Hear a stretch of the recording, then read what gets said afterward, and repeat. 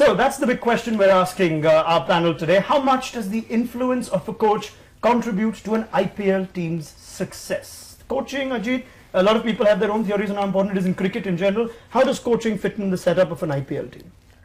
I mean, it's not easy. What's happened because of the international calendar or the domestic calendar is so long for each country that you get very little time to actually work with the guys that are part of your squad or your franchisee through the course of the year. So whatever you have to do is in those 6 weeks or 7 weeks, and it's always difficult. The way I look at it for a coach, especially in the IPL, his role is to get the guys to prepare well, because even the practice sessions as the tournament progresses, because of the amount of travel that's required, are so short that there's very little that a coach can work with unless they work with the guys who are not playing.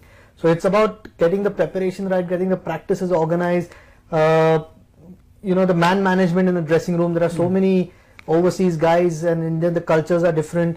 To get all that to sort of bind together, that's one of the challenges of the coaches. I mean, there's no doubt they do help some of the younger guys who are maybe first timers in the IPL or haven't been around the international scene a lot. Helps, with someone having international experience as a coach. But there is very little time for a coach to do a lot in the IPL. You've spoken to a lot of coaches in your time, Sharda. He says there's not much cricket that they can change in this short duration. What are the other roles a coach can do apart from just the cricket that you've seen, especially in the IPL, and the kind of coaches that I think a lot of it has to do, like he's saying, with sort of man management and practice and training. And what happens in the IPL is these franchises have this enormous support staff. They're full of people doing various things. There's fielding, there's bowling, there's mental conditioning, which is how Paddy Upton came into Indian cricket. And so there's almost like a support staff, and all support staff have got bigger and bigger. And a lot of coaches will tell you that we don't want so many support staff. We want a very small, tight group, which is, and therefore we don't want 30 people in a franchise signed up and so on. So that is much more important. I had a very interesting conversation last season with someone who worked, not a coach, someone who worked with an IPL team, and he sort of gave a very a good analogy about how it is to deal with players of various nationalities. They said the Indians will come and ask you, okay, what did I do right, what did I do wrong? You've got to go to a West Indian to tell them, okay, listen, this is what is there and this is what we think you should do. And the Australian will come and sort of brag to you and say, I look good today, didn't I? And you've got to go to the Kiwi and put their hand down the shoulder and say, okay, you're fine, you're doing good. So you've got all this whole sort of almost like a melting pot of things that's happening there. So a coach's job, I think, is very busy, but when it comes to the cricket, which is just 3.5 hours between a match over a course of 2 months, you really don't know how much they can control. I think they make a lot of differences when they strategize or plan for a game with the captain. That you have to pick just 4 overseas guys, so you have to get that part right. And a lot of the coaches in IPL are overseas guys who know a lot about the players who play domestically. So that knowledge they bring to the table. If sometimes, because again the cricket's so vast at this point that sometimes you don't know what a particular player can do. So that strategy with the captain sometimes become a bigger role than actual coaching during the IPL. Yeah, 7 out of 8 coaches in this season's IPL are foreign, barring Sanjay Banga for the Kings 11. What does that tell you, Russell, when you look at the kind of people that are coaching in this season's IPL? Sharda mentioned Paddy Upton, who's now head coach, something that he's not done before. He's been an assistant to Gary Kirsten, mental conditioning and all that. The kind of names that we see around. What's this obsession with the foreign coaches in the IPL? Well, it's probably what they can bring to the table. Now, as a coach, I think the key is to identify the strengths and weaknesses of the players that you have. Nowadays, ideally, you need to make the team around the Indian players. So their strengths, and try and pick up what you can from outside. But more than that, they also need to understand the cultures of different players. That's what Sharda mentioned earlier. How to handle each and every one. So you have to be with an open mind. What you see from outside is not what you see in the inside. Now, the outlook of players that you see on the international stage, but when you go into the dressing room, they're totally different characters. So you're going to need a lot of feedback. And if you are on that one track and you like dominating, it's just not going to work. You have to be open-minded, be flexible, and be smart about it. Who to lay off, who to put the thumb on, and build your strategies around that. I think it's going to take a lot from the coach to get a franchise working, especially in this scenario, in that limited time frame available. Yeah, okay. So we'll just before we continue this, Rajasthan Royals have won the toss in Dubai and they'll be bowling first. We'll give you team news as soon as we can on it. We'll get to the game, but let's just finish this one off.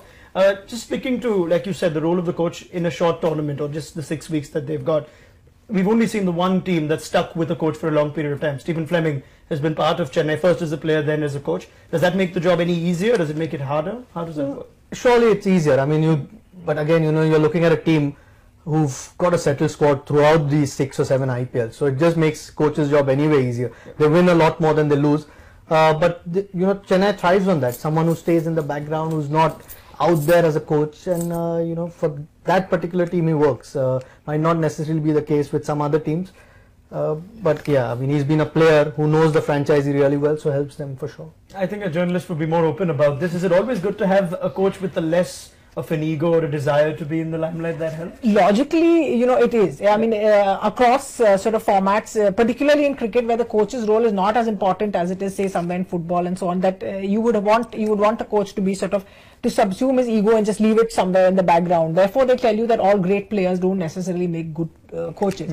And Stephen Fleming's example is, I mean, I can be a little bit mischievous here, and Ajit can sort of pretend like he's not listening. Is that I would actually be very interested to find out from Stephen Fleming what Gurunath Mayappan's role would have been in Chennai Super Kings all these years. If anyone would know, he would know.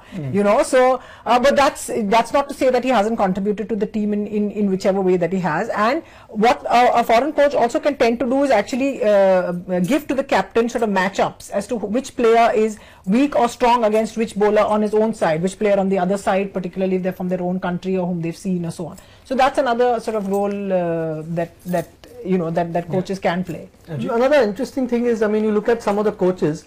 Russel spoke about the cultures and getting everyone to play together, and that's the bigger part of the job. You look at Tom Moody, he's coached Sri Lanka. Trevor Bayliss has coached. John Wright's been with India.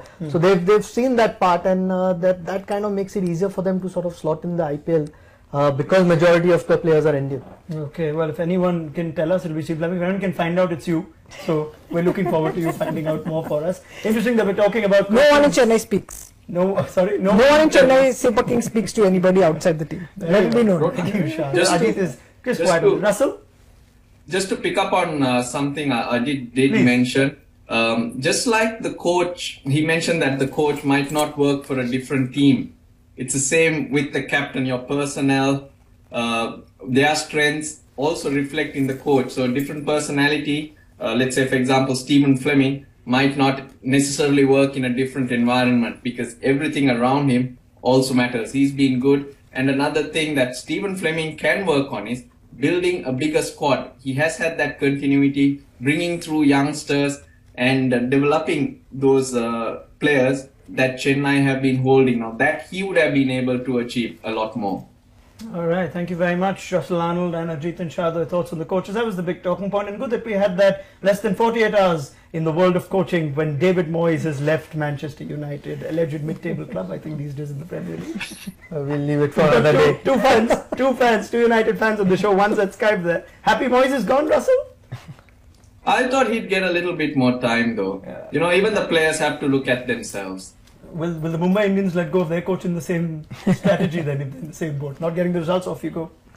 It'll get there. It's hotting up. Everyone's becoming more experienced. So are the franchise owners. You can see by their selections. It'll get there. With due sort of credit to the team that's just let a team go, the final word on coaching should come from Sir Alex Ferguson, who actually explained as to how he dealt with players at every game. And every time he had to drop a player, he said, I say, look, I might be making a mistake. I always say that. But I think this is the best team for the tournament. So this is the player who's being dropped. He said, it's only tactical, and for a bigger game, you'll be the man picked. Excellent. Ajit. Well, I mean, Arsenal is the only team that sticks to a manager, even if they don't win.